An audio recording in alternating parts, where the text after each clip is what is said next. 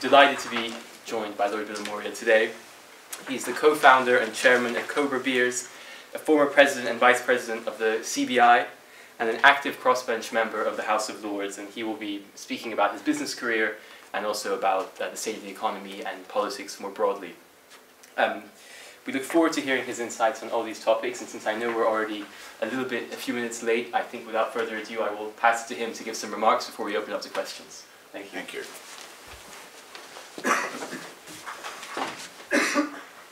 Thank you very much. It's a very warm welcome that you give me, and great to be with all of you here.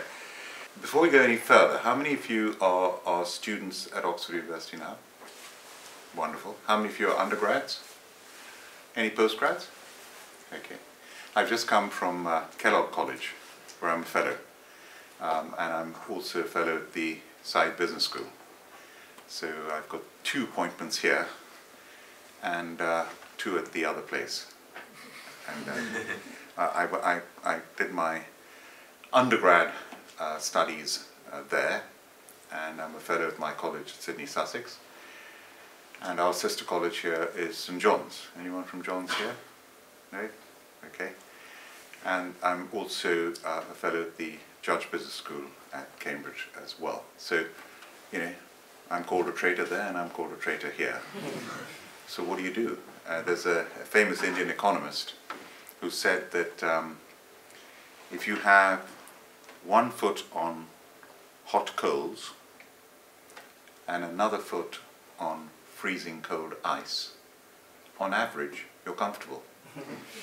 So I've got 1 foot in dark blue, 1 foot in light blue, so I'm a true blue. Now, what I'm going to do is just speak for a few minutes and just set the scene, and then I'm happy to talk about anything that you want to after. You can ask me questions about anything. So, a quick potted history. Born and brought up in India. Father was in the Indian Army, moved around a lot, went to 7 different schools, ended up at school in a boarding school 8,000 feet high in South India in a place called Ooty, and it's the last and only British boarding school still left in India. We're about to celebrate our 125th anniversary in April. And I finished there, and by the way, the school was carefully chosen by the British in that location because they wanted to replicate Britain at its best, including the wonderful weather we've got outside. It rains a lot in Ooty. And in my time, they went even further. They replicated British food at its worst. We had boiled meat, boiled potatoes, horrible. I mean, it was just inedible. And so I went to university in India, skipped a couple of years. I went to university at the age of 16, lucky break, graduated at 19, and came to England. I studied here for 7 years, did a law degree, qualified as a chartered accountant with EY, with Ernst Young, and then started my business, Cobra Beer. And then eventually got into public service about 25 years ago and ended up joining the House of Lords in 2006. And when I joined the House of Lords, coming up to now 18 years, I was the 3rd youngest peer in the House of Lords. I'm still one of the younger peers in the House of Lords. Our average age is 72, so there's a lot of wisdom. And by the way, if you'd like to know more, I'm a passionate believer in our constitution and the way it works in the House of Lords and the role that it plays. So if you'd like to have a discussion about that, I'm more than happy to do that later on. So I built Cobra Beer, House of Lords, and then since then I've also got into academics. You've heard about my roles here at Oxford and at Cambridge. I was the youngest University Chancellor in the country as Chancellor of the University of West London, which was great for 5 years. And for the last 9.5 years I've been Chancellor of the University of Birmingham, one of our big Russell Group universities. So academics, politics and business are the mainstay of my life, and I love it that way. So one of the things I realized, and I didn't realize it until 8 years after I started in business, the first 8 years was just head down trying to get Cobra Beer off the ground. And then I started by chance introduction to study in addition to my work. And I went to the Cranfield School of Management and did a course there, became an alumnus. Then I went to Harvard Business School. I went there for 9 years and carried on going back for another 7 years as an alumnus for refreshers. And I also went to the London Business School. So I've been to 3 business schools, and I'm an alumnus of 3 business schools. And that whole concept of lifelong learning is something that I passionately believe in. And in fact, I've just embarked on started a doctorate. I've got all these honorary doctorates, but I don't have the real thing. Any PhD students here? DPhils? Yes? Okay, only one. Any of you maybe going to do a DPhil or PhD? Want to? No? Perhaps? Okay, but it's something I always wanted to do, and I've started. I'm doing it back at the other place. And I can talk to you about that, because it's about leadership, and it's based on my community. I come from the smallest community in the world. I'm a Zoroastrian Parsi. Anyone heard of Zoroastrian Parsis? Yes, well, that's more hands than normal. Normally I have to say, have you heard of Freddie Mercury? Yes. Or Queen? Oh, yes, you know. Have you heard of the Tatars? The owners of Jaguar Land Rover and Tata Sea? Oh, yes. And they say, right. So this tiny community, 100,000 people, which we went as refugees from Iran, where you had your Persian background. So we went over 1,000 years ago. And we settled in India, and have been a huge success in India from the time, you know, pre-independence, post-independence, and it's been a hugely successful community. So, you know, what is it that makes this little community so successful is something that I'm researching and comparing with other communities. So when I went back to Harvard for one of my refreshers, it was in January 2017, and two major global events had taken place in 2016. Could you perhaps tell me one of them? What happened in 2006? Brexit. Brexit was one of them in June 2016. Trump. Trump. There you go. Well done. Well done. So Brexit and Trump. So this professor, who's one of the best teachers I've ever had in my life, who's a political economist, Professor Rabi Abdullah at Harvard Business School, he said, now, I'm going to give you the fault lines of Brexit and Trump and analyze them. And I've done a lot of research on this. And he then proceeded to take us through rural, urban, pro-Brexit, pro-Trump, pro-immigration, anti-immigration, pro-Brexit, pro-Trump, more educated, less educated. Every fault line he went through, people who voted for Trump and people who voted for Brexit, it was identical. And he said, well, let me summarize this whole lecture. And he showed us a graph that I will never forget. It's imprinted on my memory for the rest of my life. And the graph started in 1815. Can you tell me what happened in 1815? Major, yes? Congress of Vienna. Congress of Vienna, but what happened, what was a big event that happened? A major battle. Waterloo. Sorry, anyone from France? Apologies. Battle of Waterloo. Battle of Waterloo, which, by the way, Napoleon should have won that battle. And if Marshal Blucher hadn't turned up, he would have won that battle. And it's a Prussian-German general who turned up that saved Wellington, and Wellington won that battle. And if you come to the House of Lords, in the Royal Gallery, we have two amazing, giant paintings. And one is of the Battle of Waterloo, one is the Battle of Trafalgar, 1805, 1815. And the painting of the Battle of Waterloo shows Wellington and Marshal Blucher shaking hands at the end of the battle.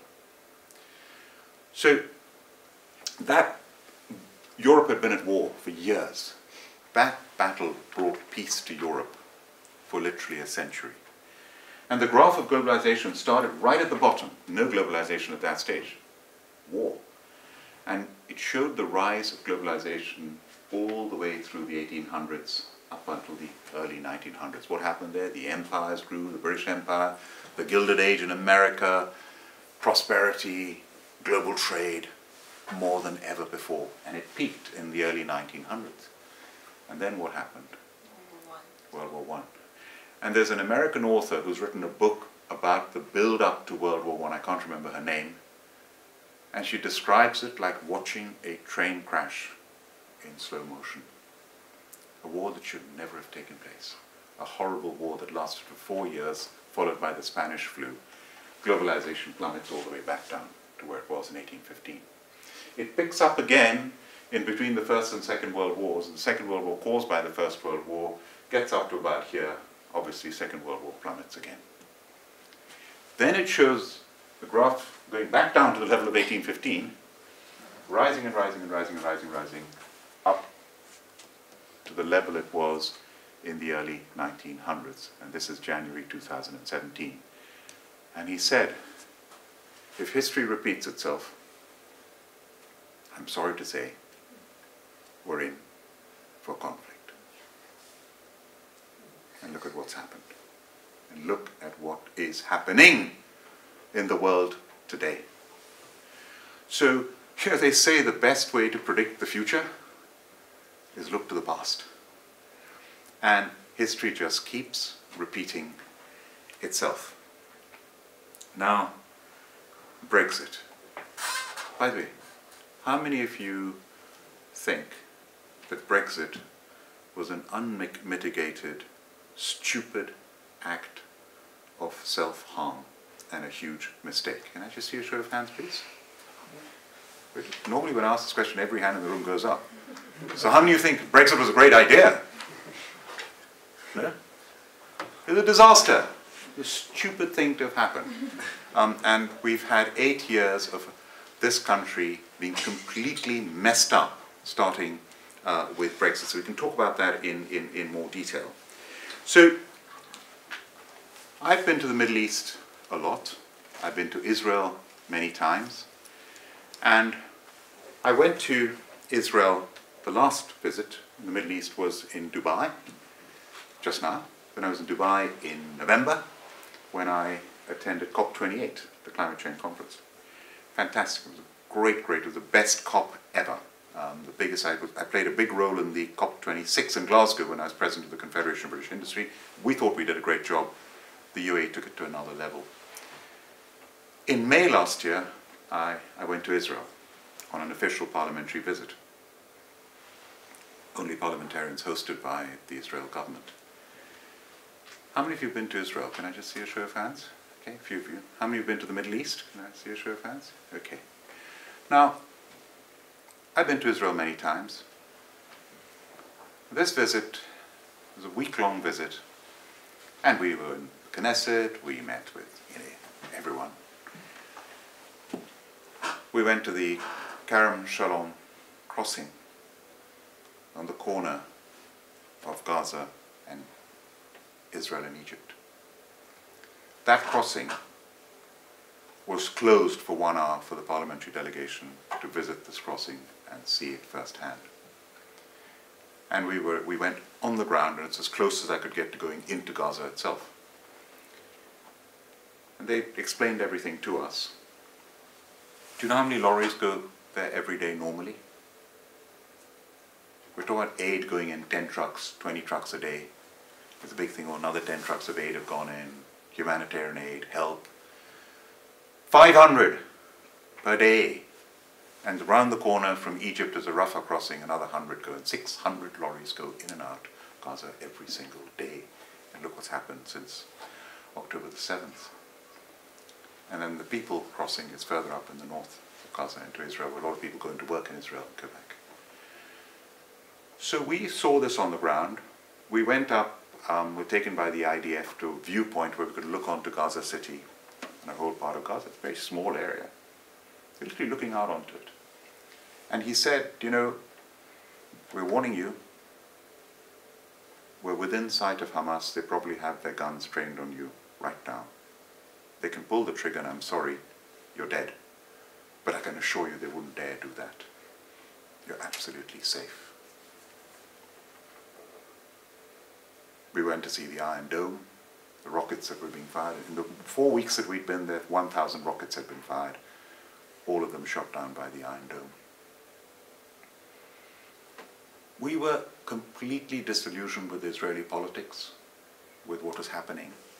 And I realized how lucky we are in this country that we have a parliamentary system that has an upper house, a Senate, a House of Lords. Israel's biggest problem is they don't have a Senate. They have the Knesset, which is a unicameral parliament. they have no upper house, they have no check and balance. Their only check and balance is their judiciary. And what Netanyahu has been trying to do is to tamper with the judiciary. And while we were there, every weekend there was a protest, saying you can't do this. Why? Because if you tamper with the judiciary, you're destroying your democracy. Whereas here we have the House of Commons, House of Lords, and then on top of that we have our judiciary as well as a fallback. There they don't have that layer of a check and balance in Parliament. Huge weakness. So we came away disillusioned with Israeli politics. And we went to the West Bank, met with the Palestinian Authority, roundtable meeting with the Deputy Prime Minister, came away completely disillusioned. They felt helpless. There's been no democracy in either Gaza or the West Bank since 2007. So no democracy. Hamas and Fatah don't talk to each other. And they've said, we're just helpless. Victim, victim, victim. Then we speak to the Palestinian youth, and they're completely disillusioned with their leadership, who they see as corrupt and useless. So we literally came away from that visit pretty despondent. We literally thought there is no chance of a two-state solution over here ever with the way things are. But the one thing we came away thinking was Israel was 100% on top of its own security and were all there. And at least they were right on top of their security. Not one of us could have predicted what happened on October the 7th. And then the sadness since then, the horror, the tragedies. I weep when I see the scenes on television. I weep when I think of the 130 hostages that are still there. So this is what we're dealing with, unpredicted situations. And if you think about it, with crises, they come out of the blue. 9/11. Who predicted 9/11? Nobody predicted 9/11. It changed the world.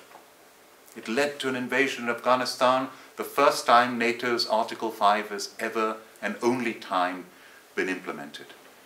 And it was meant to be to get rid of Al-Qaeda.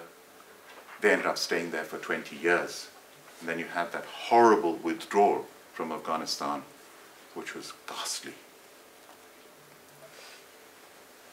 Who predicted the financial crisis in 2008-9? Less than a handful of economists. Imagine the Queen went to open a building at the LSE, and all these famous economists there in 2009. And she said to them, why didn't any of you see it coming? Yeah.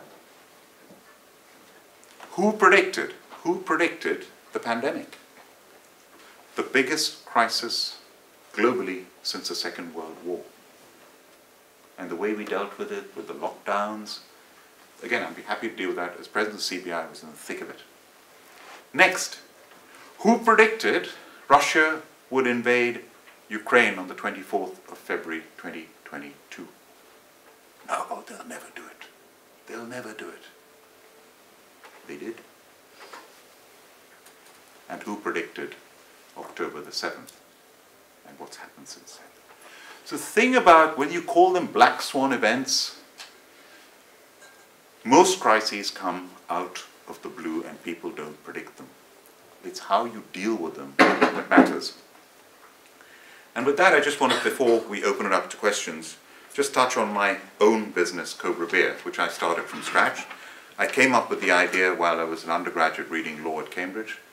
I did not jump out of a bath naked and run down the streets. It was not a eureka moment. It was an idea that developed, and like most, by the way, how many of you know Cobra Beer and drink of it? Thank you for your support. Thank you. The thing about it is most business ideas are really simple, and my idea was a very simple idea. I hated fizzy lagers, and I loved English ale. But I found I couldn't drink fizzy lagers on their own, and I couldn't drink fizzy lagers with food because they were too bloating and gassy. And I used to go to Indian restaurants a lot, and the best drink with an Indian meal, if you don't want to drink water, is a chilled lager beer. But if it's chilled but fizzy, uncomfortable combination. Ale, which I was introduced to by my English friends, I love to this day, but I can't drink ale with any food. It's too heavy and it's too bitter. Then I thought, how do I produce a beer that has the refreshment of a lager and the smoothness of an ale combined, that is really drinkable by anyone from anywhere in the world would like it, rounded, balanced, less gassy, but also accompanies all food, and in particular Indian food. And that was my idea for Cobra Beer. Hang on. How long has beer been around for? Forever. Yeah, Stella Artois was founded in the 14th century. Why didn't somebody think of doing this before? It's such a simple idea. And Cobra now is a household name, and it does exactly what I've described to you, brewed smooth for all food. The beauty about big ideas is 100 years from now, people will come up with simple ideas like Cobra Beer, and people will say, why didn't somebody think of that before? Now, it's never an easy journey. How many of you want to be entrepreneurs, want to start your own business one day? Can I see a show of hands? Yeah, a few hesitant hands. A lot of people want to. Will you do it? I tell you what, there's one word that sums up entrepreneurs more than any other word. Guts. You've got to have the guts to do it in the first place, to give up whatever other opportunity you have, working with Goldman Sachs or whatever it is. Yeah. Our first company car was a Citroën de Chevaux. You know the Citroën 2CV? They look like people. It cost us £295. And I'm not exaggerating any of this. Bright green and battered. It needed push starting every day. And if you looked down when you were driving, you could see the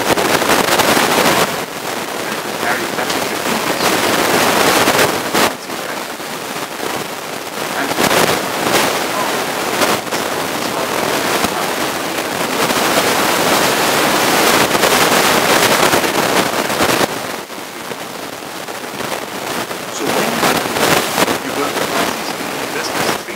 lost my business for all three unpredicted events.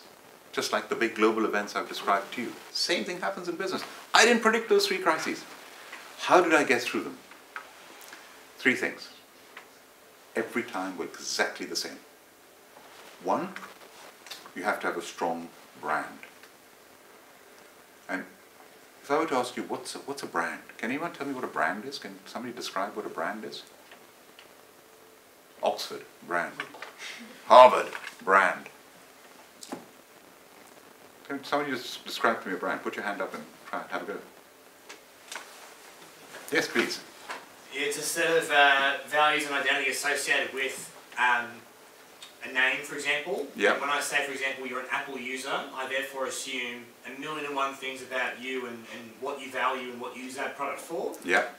The same way, if you say you go to Oxford or Cambridge, I can assume 1,000,001 things about who you are as a person and what you value. Okay. So what makes an extraordinary brand? What makes it, based on what you've just said, what makes an extraordinary brand? Well, as you pointed out, you need to know exactly who your user is. So you talked about your Indian curry example, as an example. You know exactly who your clientele is. You know exactly when they're using your product, why they're using the product, and you know exactly the experience they want to have while they're eating the curry on a late Friday night after they've been out to the clubs, or whatever the example is. And you know exactly what your clientele value. Well done. So I'm just going to now put what you just said into two different descriptions. So one of my favorite professors at Harvard Business School is Professor Frances Fry. And during the lockdown, we had these virtual lectures, and she gave a virtual lecture on trust. And I'm going to summarize a 1-hour lecture in 1 minute. And she described trust as a triangle. To get trust, because you've got to trust a brand, to get trust, the 3 points of the triangle, one is you've got to be authentic. Is it the real you that people are dealing with? The next corner of the triangle is logic. Do you have the ability to deliver what you're promising you're offering? Do you have the knowledge, professional ability, the capability to deliver it? And the third point of the triangle is empathy. Are you in it for yourself or are you in it for them? So if you're authentic, you have the logic, and you're empathetic, you can get trust from other people.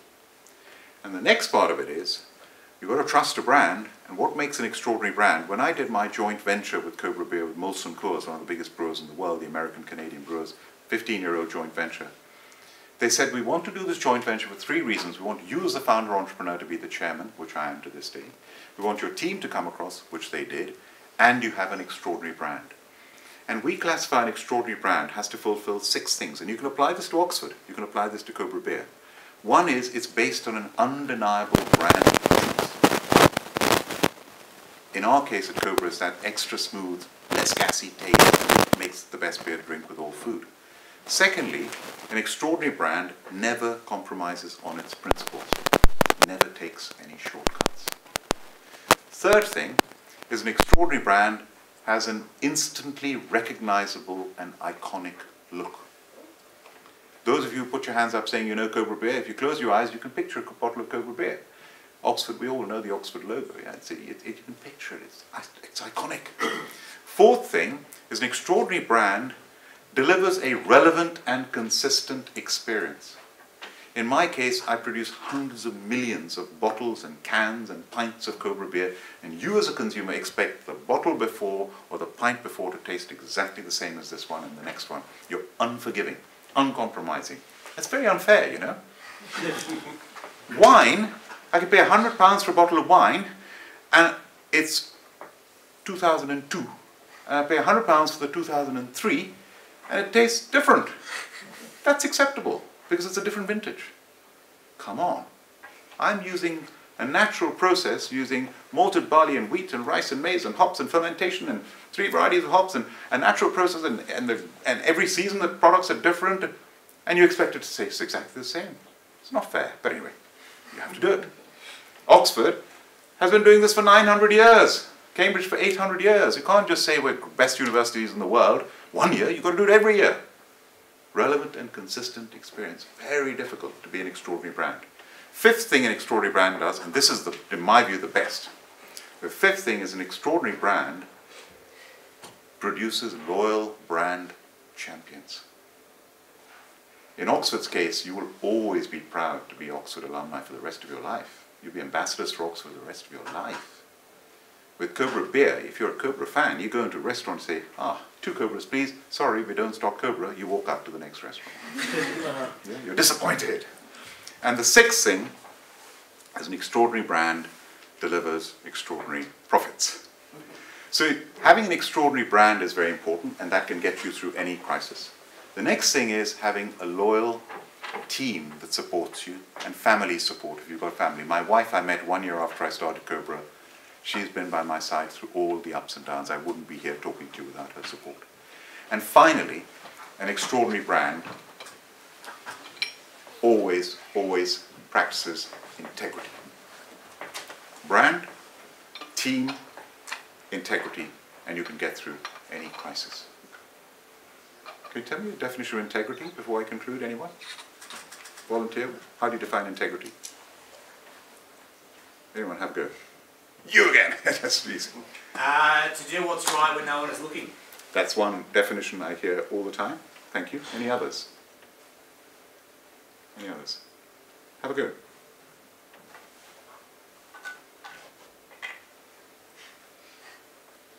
One more.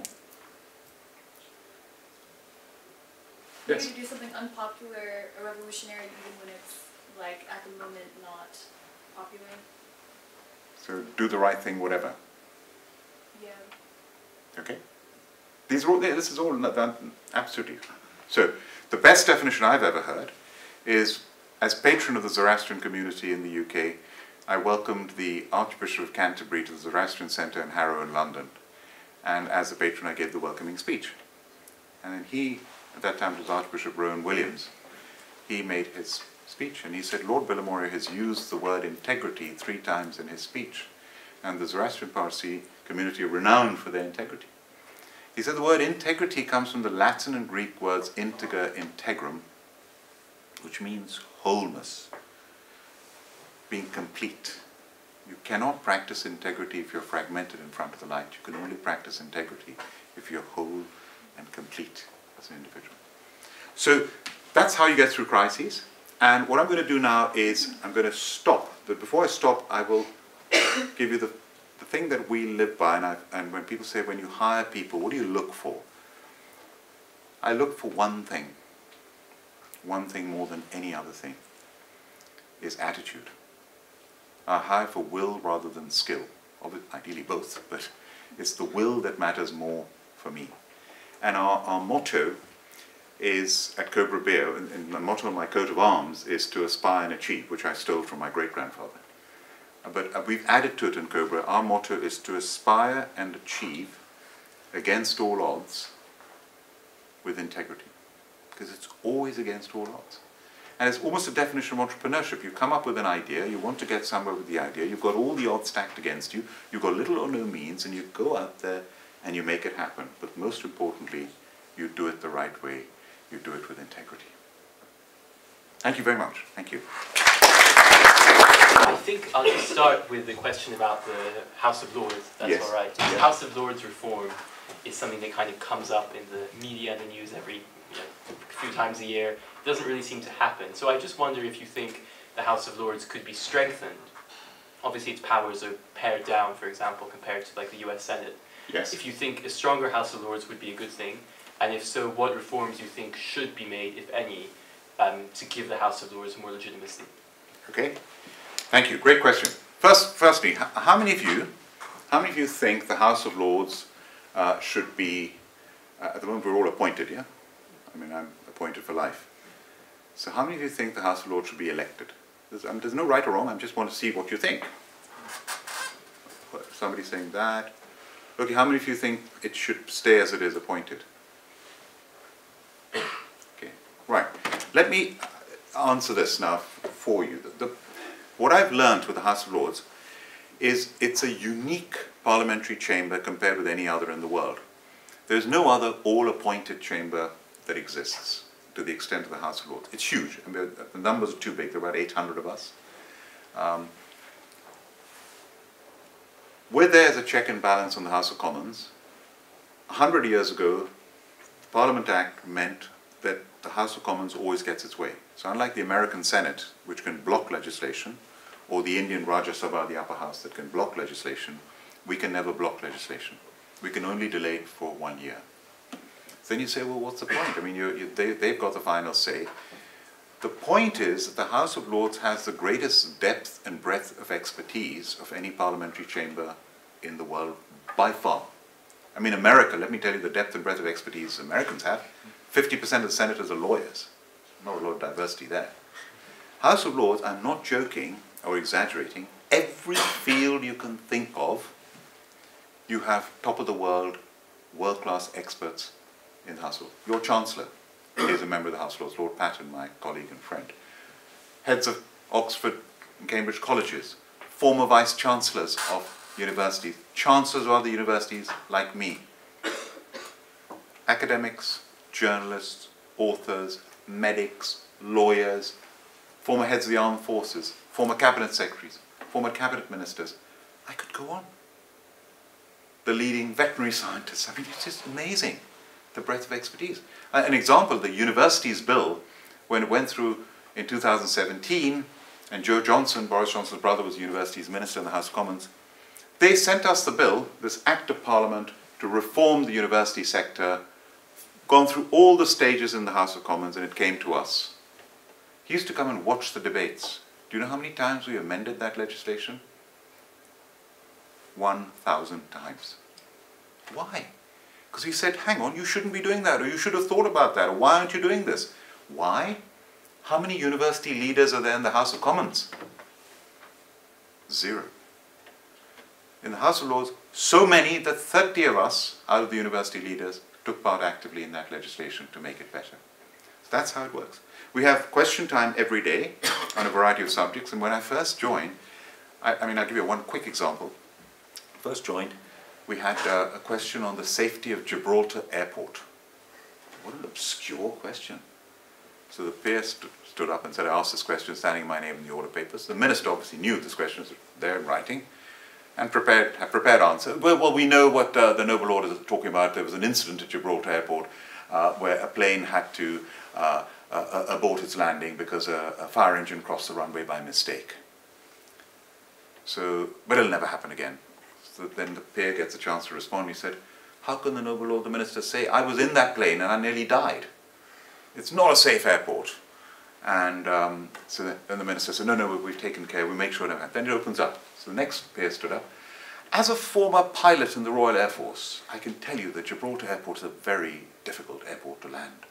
And I think I'm probably the only noble lord here who has a personal experience. The Minister responds, and another peer said, I'd like to correct my noble friend. I too used to be a pilot, and I've landed at Gibraltar Airport, and isn't this amazing? Next thing, the peer next to me stands up. As a former governor of Gibraltar, may I? Where are you going to get that? It's incredible. It's priceless. And by the way, it costs nothing in terms. We don't. MPs get a salary, they get pensions, they get 5 staff. I get a daily allowance. I have to employ my assistants at my own expense. So we get this at phenomenal value of world-class expertise, and that is the expertise that the press reports on, that the public and the other house listens to, that improves. We challenge government, scrutiny, the debate, and that's how we add value. And it's only as good as the quality of what we input, and it's phenomenal. Does that answer your question? Yeah, thank you. And there should be reform, by the way. When I joined, you couldn't even retire from the House of Lords. You held your seat, even if you were too ill, and you were in old people's home, and you're not well enough to come to House of Lords, you couldn't give up your seat. We changed that so that now you can voluntarily retire if you feel you're not up to it anymore, which is, I mean, there's basic reforms like that. We still have 92 hereditary peers. And one time, until recently, you could only be a House of Lords until the 1950s if you inherited the title. Now, 92 of them are still in the House of Lords. So some people say, well, should they still be in the House of Lords? We should, grandfather them out in that when they die or retire, they're not replaced. That could be a reform that takes place, but a lot of the hereditaries make a phenomenal contribution and keep that link with the past. So there's even a debate for them continuing.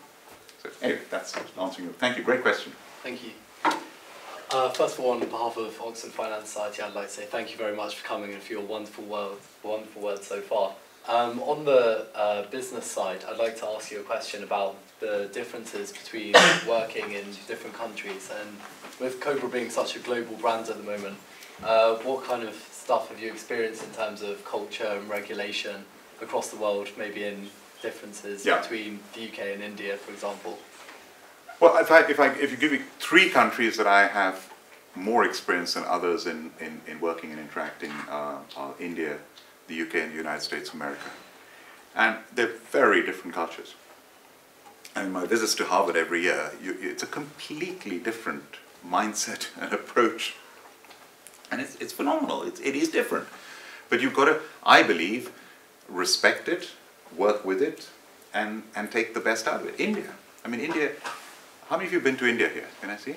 Okay. If you've been to India, how many have been in India in the last year? I tell you, you go to India, I go to India sometimes 6-7 times a year. It is flying as a country. I mean, okay, there's still lots of poverty, its per capita income is still very low, but it's now in absolute terms the 5th largest economy in the world. I mean, I predict that by 2060, India will be the largest economy in the world. It is absolutely, it's that station express has left it's left the station, it's flying. The entrepreneurial spirit that you have in India. And yet you still have bureaucracy, but that bureaucracy is diminishing. You have corruption, the corruption is diminishing. Transparency is increasing. The ability for people to get anywhere from anywhere is phenomenal. You have almost overnight success with people just because of the technology available. They've leapfrogged a lot of technology compared with us over here in India in many ways. So, but you've got to work within a federal system. And India is like America. So each state in India and America is like a little mini country in itself. They have their own laws, they have their own taxes, and yet you're under this big federal system which has a common defense policy, common foreign policy. So working in a federal system is very different. I mean, over here we have Scotland, Wales, and Northern Ireland devolved administration, so we have an element of that over here as well. So it's very, very different, and the scale of India, 1.4 billion people, the distances you travel, the diversity of the country is the most diverse country in the world in every way, whether it's religion, or whether it's race, or whether it's terrain, or whether it's language, huge diversity. America, the scale of it, 350 million people, and we're 68 million people here. So you've got to get used to operating at different levels, but the basic principles of business, the legal systems, the wavelength, if you cut through it all, in America, India, and the UK are the same, and that really helps.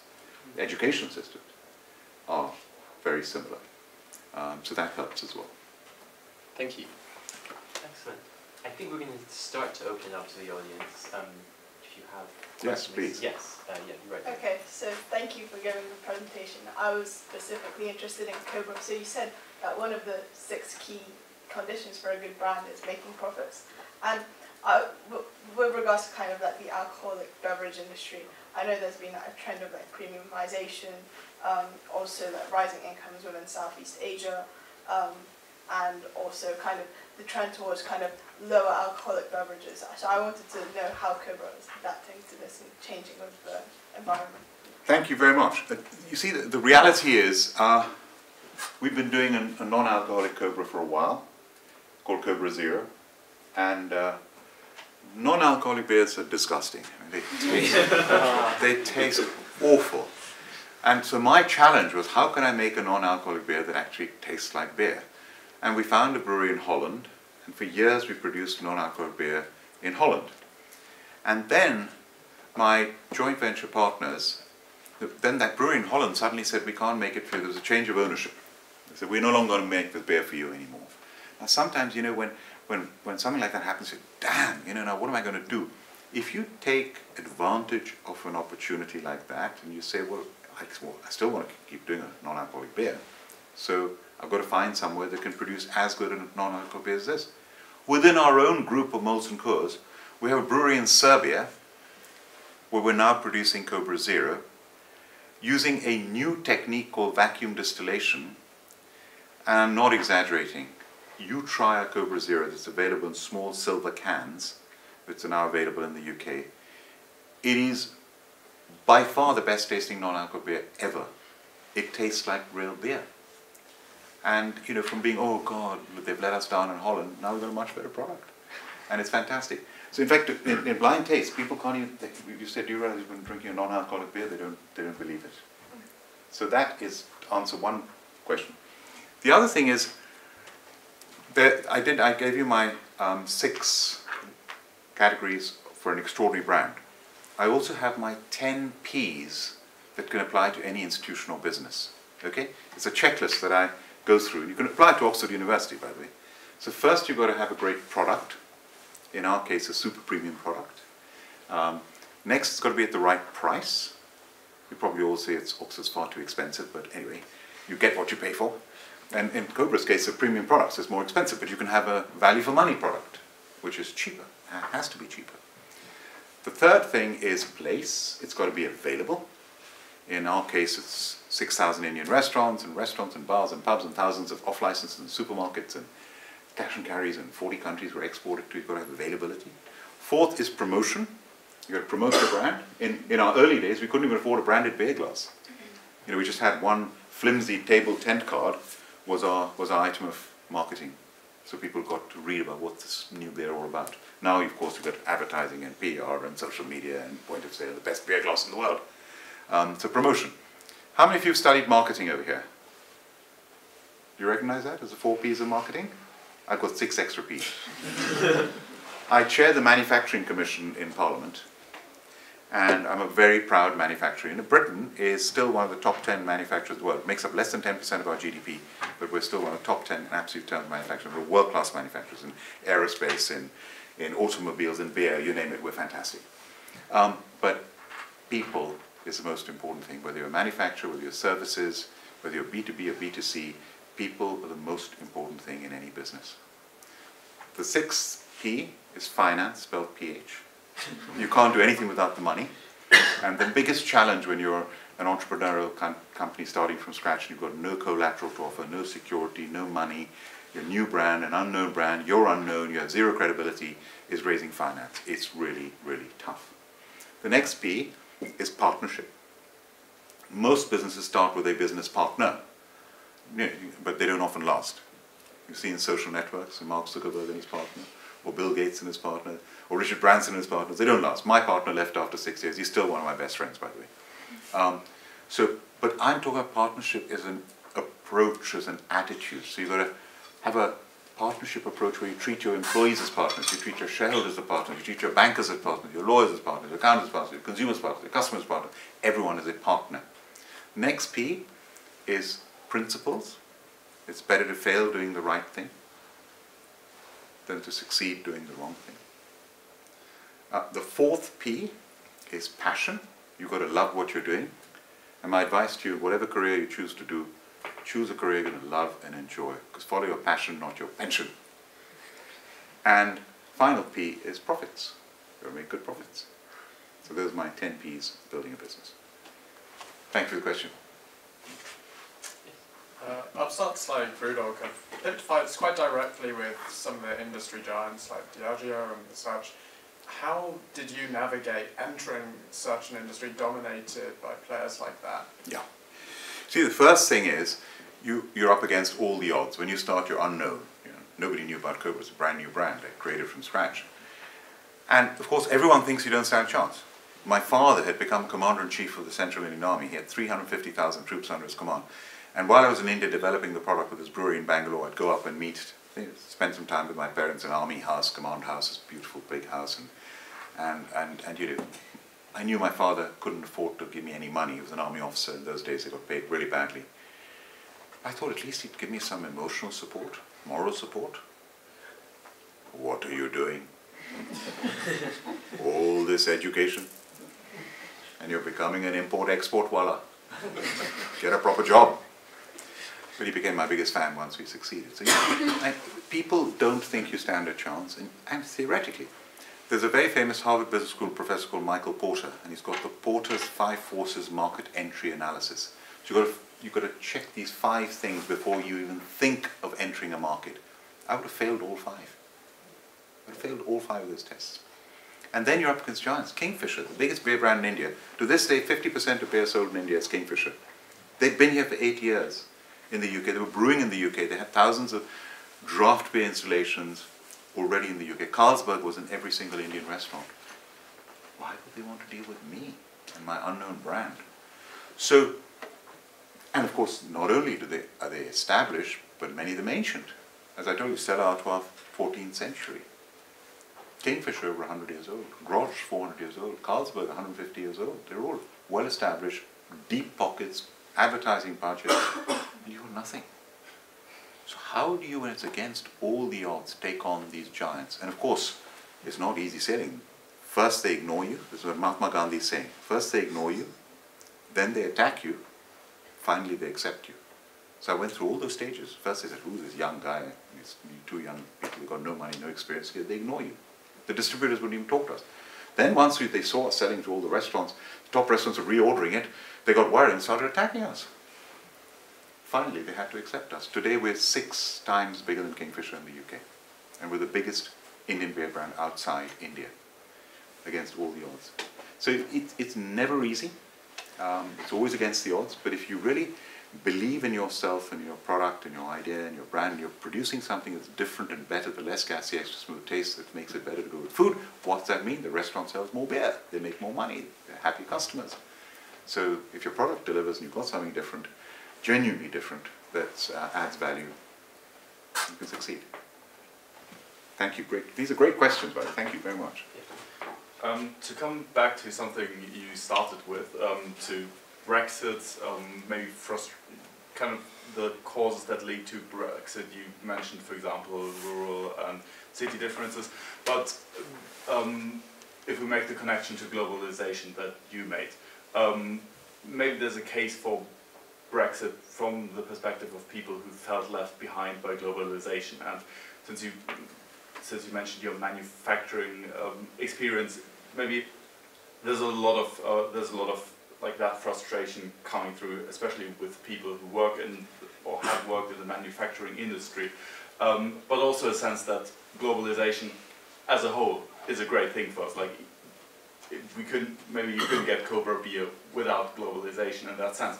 So how do we manage to keep globalization, to push back against things like Brexit, we've established that's an absolutely horrible idea, while giving everyone the feeling to profit from the globalization. And so can manufacturing or big business that profits from that, how can they contribute to making that happen?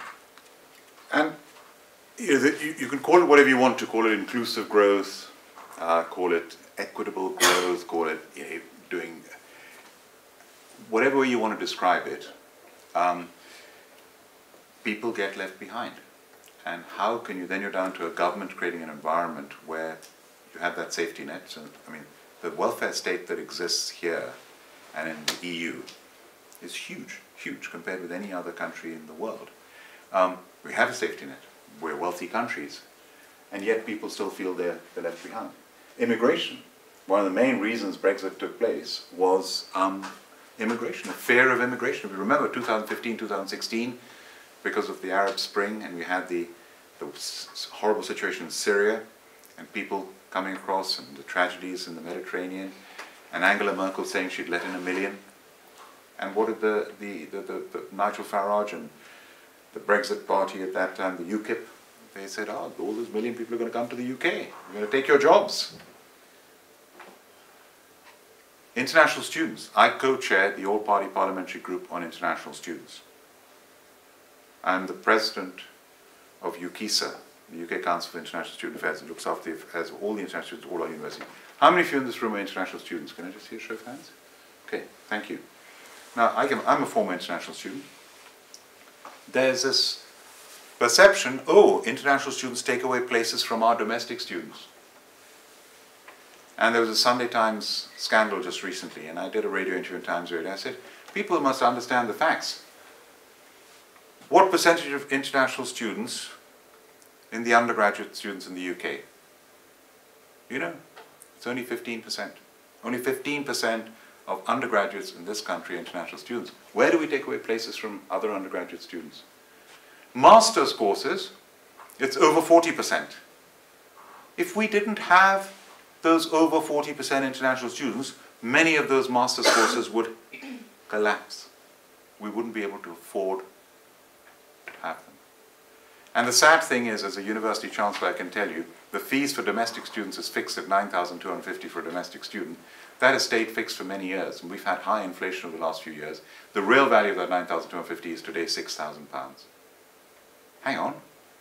My income as a university has gone down by 1/3, and at the same time I've had inflation, so my costs have gone up.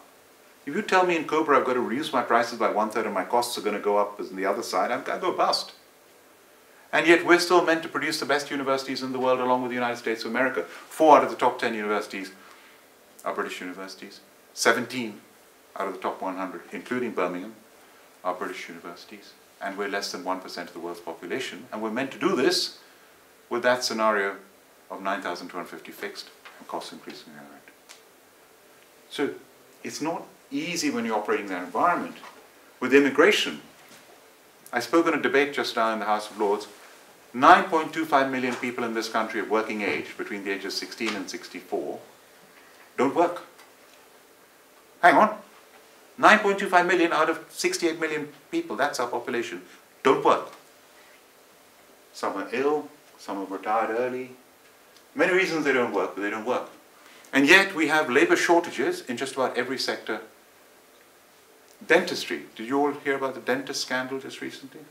Shortage of dentists. It's scandalous. 168 billion pounds is the budget of the NHS. Do you know how much is spent on dentistry? 3 billion. What? Heaven. Come on, you've all had a tooth problem of some sort. It's debilitating. NHS is free at the point of delivery. Dentistry is not free at the point of delivery, although it's part of the NHS a lot of it. It's shocking. I challenge the government on this. At Birmingham University, we have one of the biggest and best dental schools in the country. Do you know how many dental graduates there are per year in the whole of the UK? 1,000. That's it. I challenge the government. Oh, Lord Bilimoria will increase it by 40% soon. Oh, and we'll allow some foreign dentists to come in as well because we need them. Now, why don't you do that in every sector? Every sector, from agricultural workers to finance to manufacturing to academia to the NHS. The NHS would collapse without foreign workers, whether it's nurses or doctors.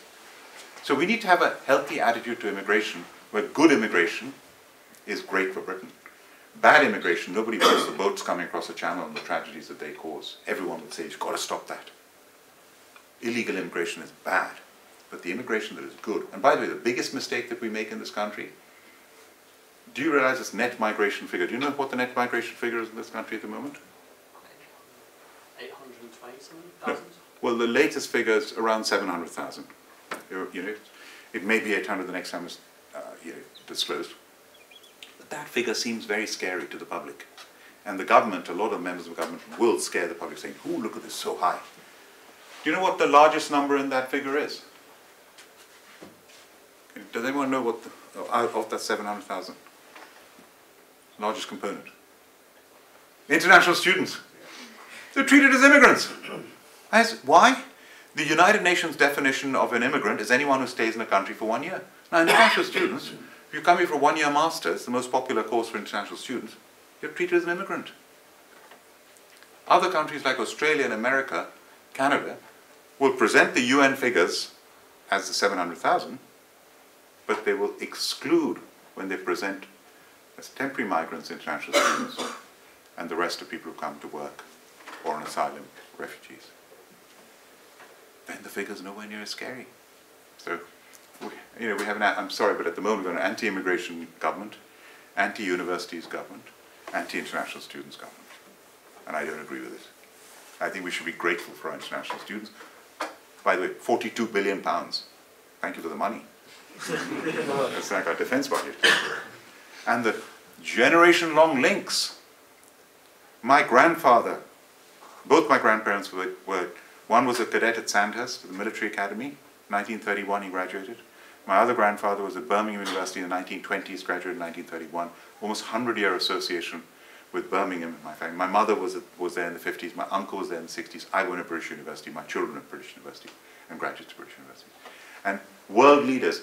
Any one time, not an exaggeration, 25% of world leaders have been educated in British universities. The other 25% have been educated in American universities. And the other 50%, all the other countries in the world put together. Look at that soft power. It's priceless. Thank you. As an international student, thank you so much for that and for speaking with us today. Really appreciate it. Thank you very much. Thank you. Are we concluding it now? I think we're at time for this talk, but we're going to go into the area over can there. I make two remarks? Absolutely. So, firstly, pleasure to be with all of you. I leave you with two things.